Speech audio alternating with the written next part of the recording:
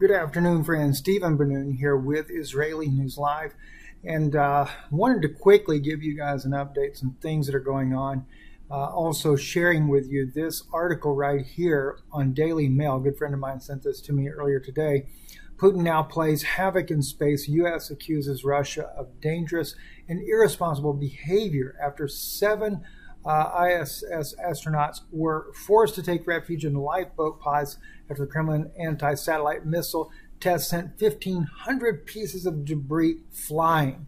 The article is very interesting in light of some of the intel that I'm hearing about right now. In fact, I'd heard about the intel even before I got the article here.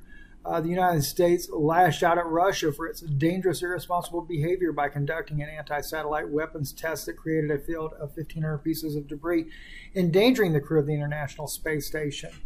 Well, the funny thing is, there are some very serious concerns we have right now of a comet that is inbound that's going to basically play like a billiard knocking the balls all over the pool table. That they're very concerned about right now. The Pentagon scientists are racing against time to determine what is supposed to happen, what will be the mathematical equations. It is anticipated to hit some of the Tirad rocks that we go through biannually there, and so therefore we may possibly, don't know for sure as of yet, but sometime in December that could end up causing us some problems here on Earth there. Still, they're not sure as of yet. Still early stages, still waiting on some of the math to come back to find out what we'd be facing. But I just find it interesting that we get this article come out right at the time that I'm already hearing the other information, which normally is a cover story there to kind of, keep you from thinking that this is really rocks from space falling on us, but rather some irresponsible actions of the Russians. Boy, Russia sure does get blamed for everything, don't they? Anyway, listen, we do have a lot of information going on, a lot of things I'm wanting to share with you guys on Patreon as well, but we do need you to keep in mind my father-in-law who's in the hospital. We are here with him 24 hours a day because, as you know already, the situation that people face when you're in the hospital. I apologize, I got something in my eye while I'm trying to record here.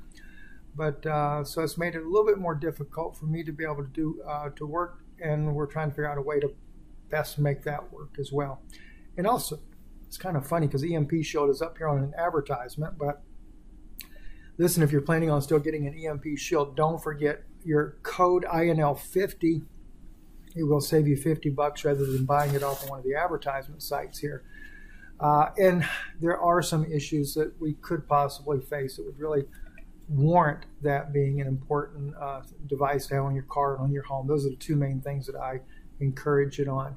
But at any rate, don't want to waste time discussing those things right now. Please, if you would, though, if God leads you, support the work we do. I know our website was down. We didn't know that at all at the time. But IsraeliNewsLive.org, you can support the ministry if God lays that upon your heart. You can do so by visiting our website, which seems like it's taken forever to load because of where I'm at.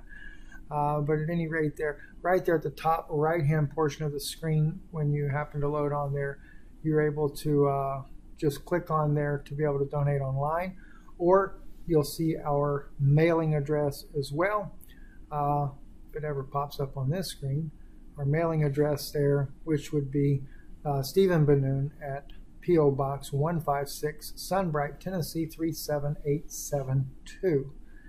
Boy, the internet's so slow here, it's not even popped up as of yet.